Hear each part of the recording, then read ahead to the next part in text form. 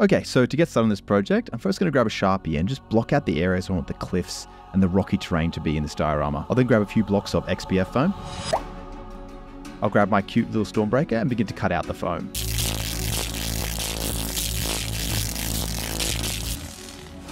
The edge is a little rough on this one. Might just stick to my foam cutter.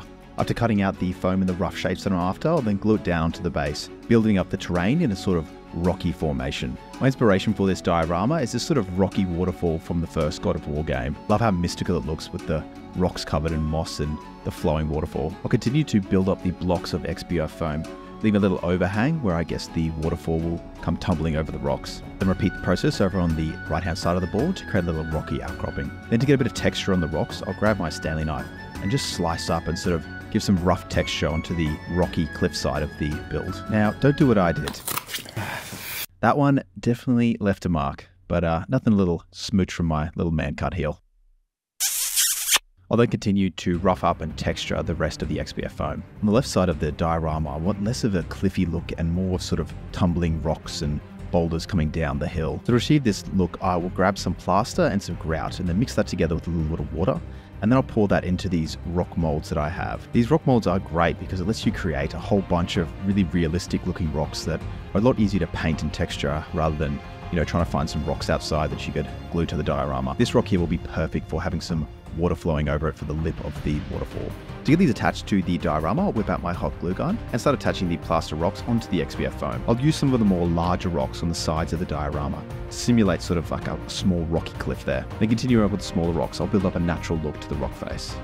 Now that the rocks are all glued in place, I'll grab some sculptor mold, some glue, and some fine little stones to fill out the earthy textures on this diorama. To get started, I'll mix up some sculptor mold with some black and brown paints. This will serve as, like the base layer of the diorama and help seal up the XPF foam. I'll then apply a layer of paste across most of the exposed areas of foam. Next, I'll grab some beige grout and this cheap sand that I bought from my local hardware store. I'll mix this into a paste and start applying it onto the flat areas, which will give a sort of dirty and muddy look to the ground, rather than the more smooth appearance of the sculptor mold mix which is underneath. While the earth texture is still wet, I can grab these little stones and pebbles and sand and start dropping them into areas where erosion will sort of naturally wash down these smaller rocks from the cliff face. Having a look at some reference images of real waterfalls, I can see that there's usually a lot of stones and boulders right underneath where the waterfall lands. So I made sure to build up a large pile of rocks underneath where I want the waterfall to sit. I'll then just continue building up the rocks in places where I feel like they would naturally sit. After I'm happy with where all the rocks are sitting, I'll then give it a good soaking with watered down PVA glue to really seal and glue down all the rocks and pebbles in place. It's then outside to dry. While we wait for the base to dry outside of that hot Australian sun, we'll get started on the models for Kratos and Thor. After having a look around on Google, this model of Thor from Wicked 3D is just so awesome. And then this model of Kratos I think really matches the same energy. Once I have the models all downloaded, I'll jump into Blender just so I can scale them and get them to the right size so they fit on the board. The model of Kratos was dual wielding his Athena blades, but I really wanted to have, one hand he's holding his Leviathan axe and then the other one of the Athena blades. I know this isn't really lore accurate, it doesn't really, dual wield each one, but, it's my model and I can do what I like. So after removing the geometry of the Athena blade, I then added some bones into his hand and manipulated his fingers so they better grip the handle of the Leviathan axe.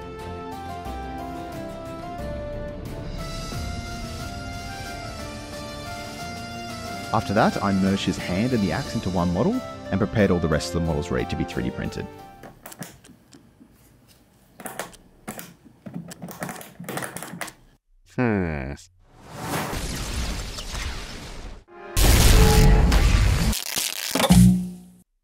Now after all the models are printed, I can get them prepared and ready to be painted.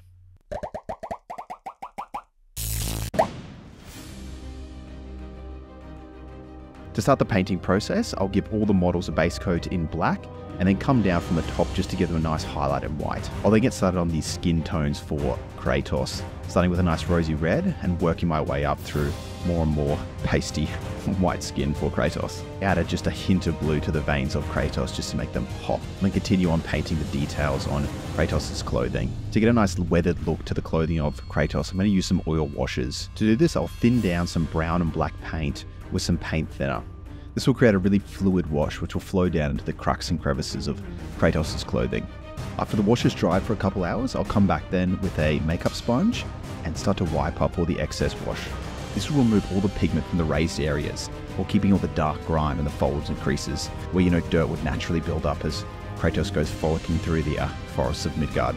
I'll then actually use some silly putty and flattening that out and slicing up a few pieces. I'll use that to mask off certain areas on the pants of Kratos. We'll then jump into the airbrush and give that leather tunic a bit of a base coat. I'll then continue on painting some of the details on Kratos' lower section.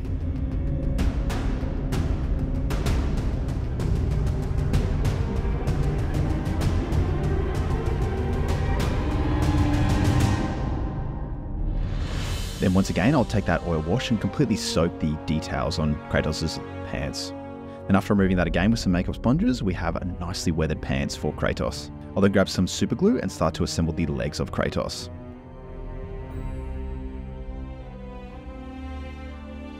Then after carefully attaching the ashes of Faye, I'll grab Mimir's round noggin and attach that to Kratos' belt as well.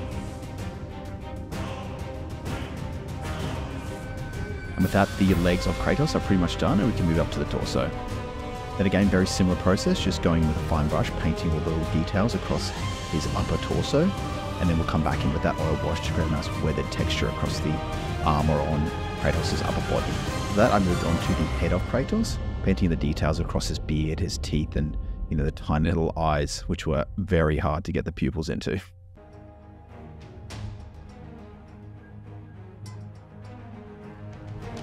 Then of course, I can't forget the iconic tattoos that Kratos has across his head and body, so I just built those up with layers of this red paint. After that, it was time to attach his upper body to his legs. Now it's time to move on and start painting Kratos' Leviathan axe. I want to have the tip of the axe be see-through and sort of glowing with the frost power that it usually has, so I printed it out in clear resin. And then using some liquid latex mask, I'll cover the top of the axe. The mask will then dry into a sort of sticky paste that I can then paint over as I normally would. Once the paint is all dry, I can then come back in with some tweezers and actually remove that liquid latex, revealing the clear resin underneath.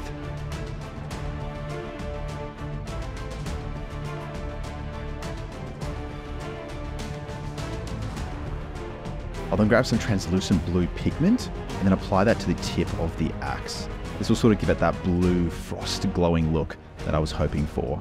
I think the results turned out pretty good. I'll then attach that axe handle to the rest of Kratos and get the Athena blade on there. With that, Kratos' model is done.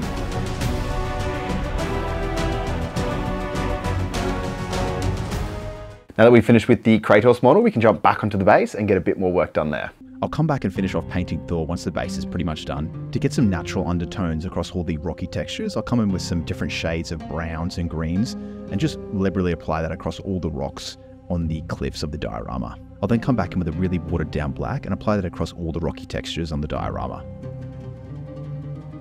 Once the painting is all done, it's time to start with the trees and vegetation and undergrowth that will be covering this forest scene in the diorama. I'll start by painting these gnarly trees that I 3D printed. We'll get these temporarily placed in the peaks of the diorama.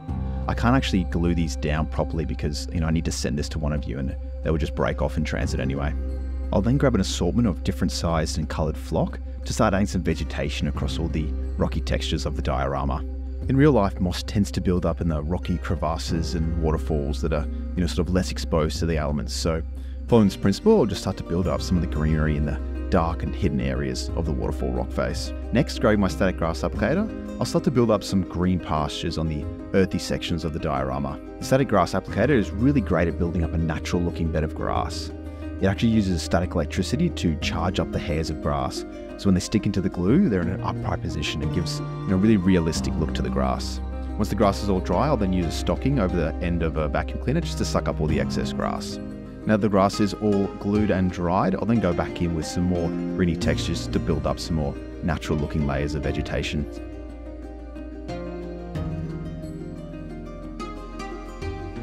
One of the main reasons that I left this right side of the diorama in the raw foam rather than covering it with the sculptor mold is that it makes it a lot easier to stick these little root nodules into the foam rather than the hard sculptor mold.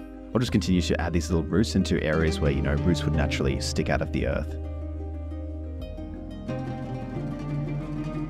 Now, to give a more natural looking appearance to the grassy sections of the diorama, I'll grab these little grass tufts that I have, which are a bit taller in height than the static grass. Gluing these down in random spots will give a lot more variation to the beds of grass and make it look a lot more realistic.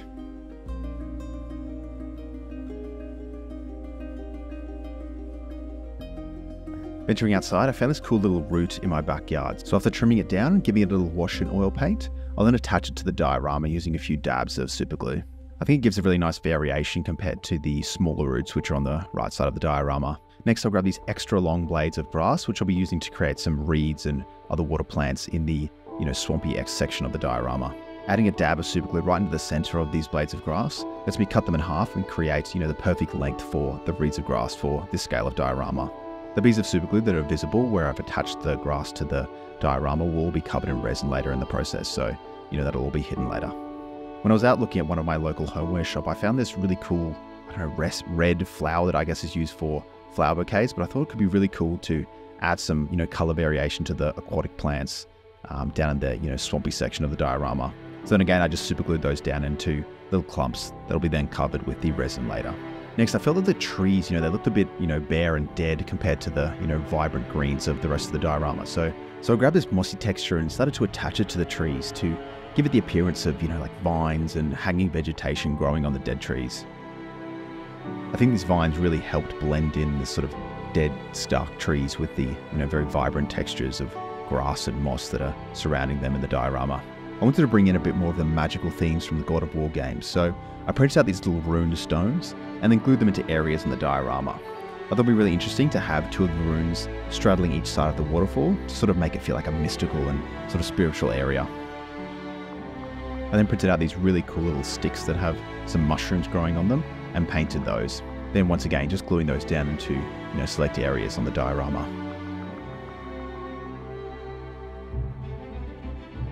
The area I'm referencing from the God of War games had this Narnia chest and a few of these, bell seals, so I wanted to include those in the diorama as well.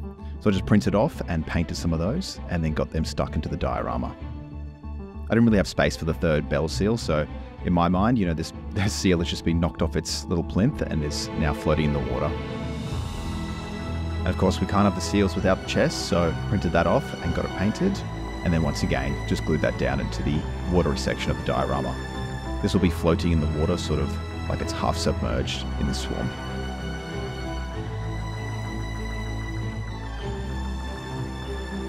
And with that, the diorama is ready for the resin pour. So I just mixed up the part A and part B, and then grabbed this dark brown, olive pigment to add to the resin. I then actually added a little bit more green just to give it more of a swampy, sort of dirty look to the water. I can then start carefully pouring that down onto the diorama, making sure not to spill it onto, any of the grass or the chests or any area that I really didn't want it. The ground was a bit uneven, so I actually had to pour it in, little sections to really make it fill up exactly where I wanted to go. It should auto level eventually, but this just made it a little bit faster.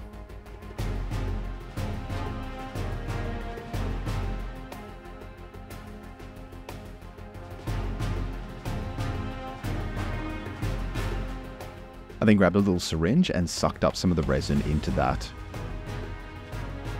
This will just then let me, carefully place it up into the river section where the waterfall will flow from.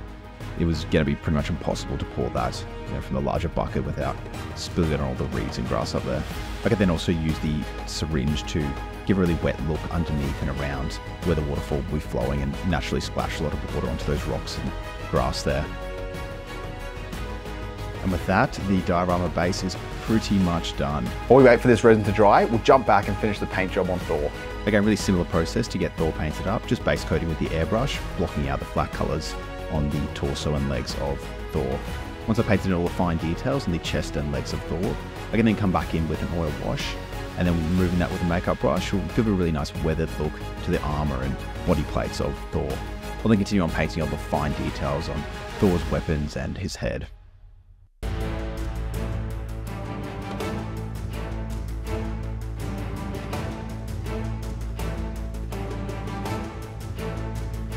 And with those all finished, I can then glue all these separate pieces together.